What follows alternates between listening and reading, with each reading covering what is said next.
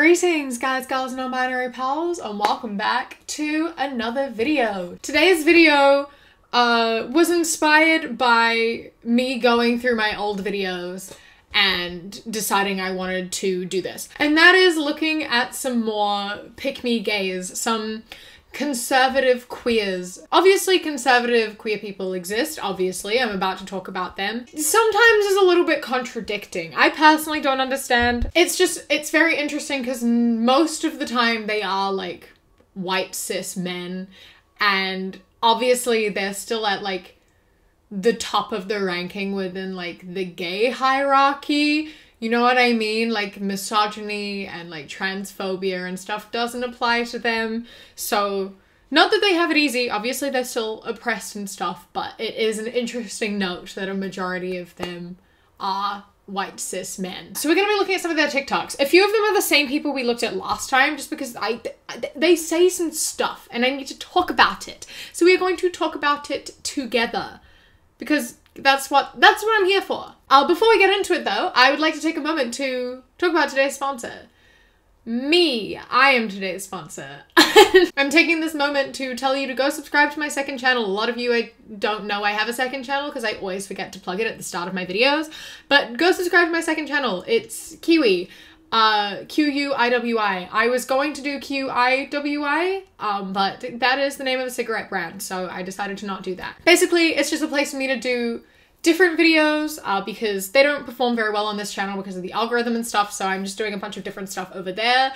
It ranges from, like, I've got a Q&A, I did some gay quizzes, I made some playlists, did some tier lists, and I'm also moving my Jubilee and Cut series over to there, so I just did a cut video where I had to guess the straight people. That was a lot of fun. So if you want to watch that and see more of that style of video, then go over and subscribe to the second channel. I would really, really appreciate it. So yeah, cool. And while I'm promoting myself, go follow me on Instagram, The Queer Kiwi. Don't follow me on Twitter because my Twitter is a mess. But if you want to, it's That Queer Kiwi. You should follow me on Instagram though. Highly recommend. My Instagram's great. I post on my story all the time. I'm really annoying. So if you want to be annoyed by me, go follow me on Instagram. Anyway, moving on. Let's look at some TikToks from some conservative queers. But you don't look gay. Oh, I'm sorry. Let me just...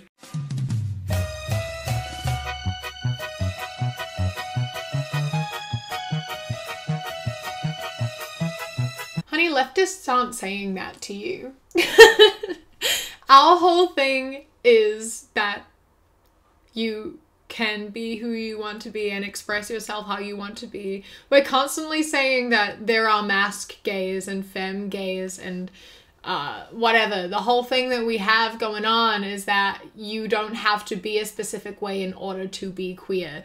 That's often, as far as I'm aware, what conservatives try to say. They're the ones putting us in boxes. Leftists aren't telling you you don't look gay. Don't lie. As a black conservative, liberal Democrats are a bigger threat to my life than a white supremacist. Mainly because liberal Democrats are the white supremacists. If you're calling me a traitor to my race and trying to shut my speech down simply because I don't subscribe to being a victim who needs your help, you are a white supremacist. I don't think you have privilege over me simply because of your skin color. I do think I can be successful regardless of any obstacles in my life. Stop thinking I need your help. I don't think you're supreme to me. Get over yourself. Now, this is not to do with being queer. He is a gay man, so I did include this in here because I think that it's like important to talk about, is that thing of like, people don't want to believe that they are victims of oppression, right? Because that's a really difficult thing to come to terms with, admitting that, you know, it's going to be harder for you, and like understanding and accepting that is like a very difficult thing to do. That's not something that you want to do. It's not something you want to think about or accept. And so it makes sense that you would deflect that. The thing is that we're not saying that people of color can't be successful. Obviously, there are a lot of very successful people of color. There are obviously some people of color who are in higher positions than some white people. Obviously, that's how it is. The problem is you can look at it and you can see the disproportionate rate of people of color to white people within those successful positions. And you can see that it takes people of color a lot longer and they have to work a lot harder in order to achieve that. And some of it, a lot of it comes down to the socioeconomic situation and the fact that a lot of people of color are born into the working class. It's a cycle. There's like a class divide and a race divide, and they're very, very tightly linked. And so a lot of people of color are born into positions with less privilege and less opportunity, and they aren't able to get the education that they deserve, and then they aren't able to get the jobs that they would normally be able to get. And so it's this awful cycle of it's just much harder to receive the opportunities. And even in the situation where you are a person of color and you are in the exact same position as a white peer, you are less likely to achieve that because of racism. You can still be successful. It is just harder because there are less opportunities given to you and you are less likely to be chosen. And it's really fucked up and it's really upsetting, and that's what we're trying to fight against. You absolutely can be successful. You absolutely can be. And we are not superior to you. White people are not superior to you. That is the whole thing that we're trying to say. And just because you yourself don't personally think that you are mistreated and you don't think that you are treated as lesser than your white counterparts doesn't mean that other people aren't. You can look at statistics, you can look at how it is and know. But I understand that that's a really hard thing to accept. You can't invalidate other people's experiences. Talking over other people of color isn't going to help you. Because a lot of people of color are talking about racism too. It's not just white people saying that racism exists. It's people of color sharing their experiences and us trying to elevate their voices. Are you ready for some liberal indoctrination to your kids? Recently, DC Comics revealed that Superman will be bisexual in the November issue. They said he will in fact be in a same-sex relationship while combating the climate crisis and protesting against the deportation of refugees. The series writer said the idea of replacing Clark Kent with another straight white savior felt like a missed opportunity. Now, as a gay man, I find this absolutely disgusting. The fact that they are trying to force-feed the gay agenda down children's throats at such a young age is absolutely despicable. I don't believe that children should be involved in any sexual topic, whether it's straight or gay. Not only are they force-feeding this gay agenda down children's throat, they're also trying to politicize the children with refugee protesting and climate change. There's absolutely no need to involve children in any of those topics in a comic book. Also, should we point out the stereotypical gay that they used? Like, what is this? Shame on you if you let your child read this. Okay, so the fact that you're making being gay sexual is really strange. They're just in a relationship. There's nothing, like, sexual about that. You wouldn't be having the same problem if they were a heterosexual couple, which is so strange considering you are a gay man, and I'm sure you would have liked to see some representation as a child. This is all about normalizing being queer for children. It is normalizing gay relationships for children, whether that be straight children in order to, you know, grow up to be more accepting and know that it's normal, or gay children knowing that they are normal. It's not forcing a gay agenda on anyone. It's just saying gay people exist. Look, even superheroes can be gay. That's not a gay agenda. That's not sexual. There's nothing about that that's wrong in any way. That's just people. It's just relationships. And it's really weird for you to, like, claim that that's bad or evil or disgusting in any way. Secondly, there is always morals in comic books and in stories. A lot of the time there's like anti-communism shit that's like hidden in there. It's like going after Russians who are always spying and who are always evil because goddamn commies. That's a political thing. It's just a conservative political view.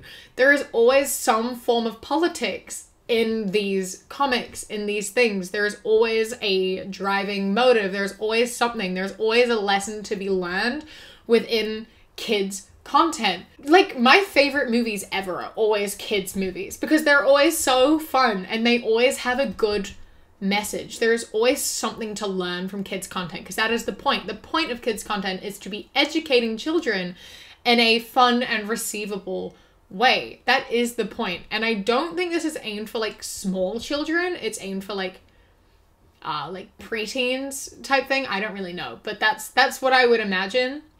And that's a time where it is important to know these things. And it's not done in a way that's meant to make you fear it. It's done in a way to make you understand it. You know what's going on and you're being educated about it. You learn about it at school and it's important to know. I started learning about global warming in year 2. When we were 6, we started learning about global warming. That is a thing that we need to do. That is a thing that you need to be aware of. That is what we should be learning. Children do need to know about that. It doesn't have to be in a really intense way. We're not teaching children to have to go out and like protest and shit. It's just about being aware. And there's nothing wrong with that. That's not indoctrinating children. That's not like abusing them. It's still letting them be kids. Kids aren't stupid. They deserve to have an understanding and know what's going on. And like learning that in a fun, relatable way is really cool and really important. And you shouldn't have an issue with that. It's really weird. Don't let kids be kids and let them also understand the world that they live in. And it's, listen, I understand it's like a stereotypical gay, but firstly, he's not even the Superman. Do you see the Superman, right? He's not a stereotypical gay. Listen. It's saying that you can't have like a gay character with pink hair because that's stereotypical is so strange, because gay people with pink hair exist. They also, I'm sure, would have straight characters with pink hair too. It doesn't matter. It's just self-expression. Get over it. Sean the non-believer. Sean. Yeah. I don't really know what's going on in this video. Like at all. I don't understand what you're trying to convey here. What's your point? You're making fun of leftists for caring about things? Is that what's going on? You're just making fun of leftists for caring about things and for standing up for things where you just sit back and let life happen and continue to let people be oppressed? Cis white man? Is that what you're saying? Because you're not proving anything. What's an opinion you have that might piss some people off? You don't have a right to free healthcare because you don't have a right to the labor that it takes to provide the healthcare itself, and you don't have a right to the labor that it takes to pay the taxes that will pay for that healthcare. You only have a right to things that are inherent to you, that can't be taken away, like your right to free speech, your right to freedom of religion. You don't have a right to require other people to work, to pay taxes, to pay for things that you don't want to pay for. But you do have the right to live, right? Is it my right to be alive and my right to continue breathing? Because I think that I have a right to be alive. That is something that I think we all have the right to. And I always find it so rich when Americans say this shit, because how much money do your taxpayers spend on the fucking military? Literally trillions of dollars. You're making people work and putting their money into like death and destruction and a fuckload of military weapons that you don't need, but refuse to help fund people's healthcare. You're letting people die or go into like bankruptcy and debt just to stay alive. That's so messed up, man. If my taxpayer money was being used for the military, I also would hate paying taxes, because that's so stupid. That's ridiculous. I already get upset with taxes sometimes because I don't agree with half the shit our government spends money on, like parties in the middle of COVID and like $60 million yachts. Listen, there are some things I don't agree with how our money is spent, and that's nowhere near as bad as what the American government spends their money on. If you think that it's okay for your government to spend money on military and not on medical care, that's fucked up. And it's not about people not wanting to pay for healthcare and health treatment. It's people literally can't afford to. Your, like, prices of medical care is so phenomenally expensive. It is absolutely unreal. Something I don't think Americans understand is that in a place where there is public healthcare, private healthcare still exists. Like, that doesn't just disappear. It's not 100% publicly funded. Private healthcare still exists if you want private healthcare. Public healthcare means there's a lot of like waiting time. It's like prioritized. It can be really hard to get sometimes because of how many people need it, but it exists. And if you want to like get a procedure done quicker or want like specialized treatment for a specific thing, then you pay for it.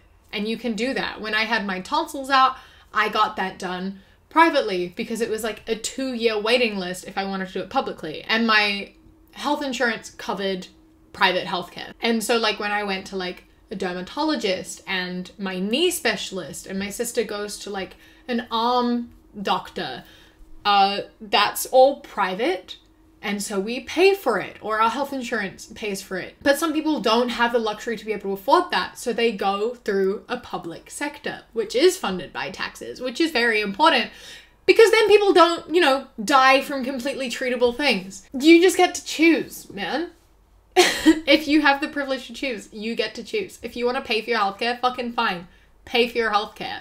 But some people can't afford to do that, and letting them just die is really fucked up. When Republicans take pictures, they look hot. And when liberals take pictures, they look ugly. Oh my god, burn. Oh, what am I ever gonna do? I can't recover from this. Also, it's so funny because I genuinely think when they talk about liberals, they mean like leftists included in that, but I think that they genuinely don't know the difference. Because like, I'm a leftist. I think most people watching my videos are leftists, not liberals. Liberals are annoying.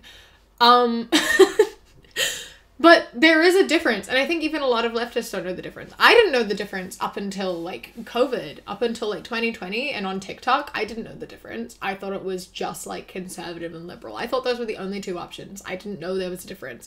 And I think that a lot of people don't. And I think that conservatives often will always attack like blue-haired liberals and stuff, but 99% of the time they're talking about leftists, and it's really funny that they don't know the difference. Because you're not insulting me here. This isn't the burn that you think it is, because you're not insulting me, and I'm sure that's who you're meant to be insulting. No, the dinner's on me. Let me just grab my checkbook. Can I borrow some money? I don't understand what this is implying. Are we saying that, like, liberals and leftists and don't work? What? It's because we're anti-job? I don't quite understand what you're doing there. There's a lot of really successful, like, leftists. Like, a lot of people in, like, creative fields who are really ridiculously successful, most of them hold liberal or leftist beliefs, and they are much more successful than you will ever be. I think that you'll find that you're mistaken with this one. A lot of conservatives are the working class and are very easily manipulated into being conservative because they're told that's what they need to do in order to make money and in order to work their way up and become successful. Voting conservative is what is going to get them there. Which is not true at all, but that is what a lot of people are told and made to believe based on the education that they get. That's just an unfortunate fact with that. Not meant to be like a dig or anything, but a lot of people who don't have money are conservative. Wow. I have a lot of people to disappoint today. You're also a white cis man. I'm sorry to keep saying that, but you're at the top of the hierarchy of the LGBTQ plus community. You also like straight pass, right? A lot of people don't know that you're queer, but you can't tell me that you aren't oppressed if you look at like laws that exist and the way that queer people are treated. You can look at the hate crimes, you can look at laws around the world, you can look at homophobic comments and the fact that when people are openly queer and they express themselves as such, they do get granted less opportunities. They are victims of hate much more often. You cannot deny that. And living in denial doesn't make it not true. Saying that you yourself personally don't feel oppressed doesn't mean that other people are not oppressed. It's not that hard to figure out. Have some empathy. Anyway, that's the end of my video. Those are all of the TikToks. I talked for way longer than I thought. I thought I'd only been here for 15 minutes, but I've been here for half an hour, so I'm gonna stop now. Oh, I get so worked up about these things. I hope that you enjoyed the video. Let me know what you want to see from me. Leave a comment below about what you want to see me do, what you want to see me talk about, or send an email to kiwi.woo@gmail.com. It is up on the screen right now. Don't forget to subscribe to my second channel. I will love you forever and ever. I will give you a cookie. If you subscribe to my second channel, I will give you a cookie. A massive thank you to my Kiwi Fruit and Kiwi Bird channel members whose names are up on the screen right now. I love you so, so much. Thank you so much for joining. Don't forget to follow me on Instagram, The Queer Kiwi, and Twitter, That Queer Kiwi. I hope you enjoy the rest of your day. Stay safe. Keep fighting. I love you. Mwah. And when you close your eyes, you replace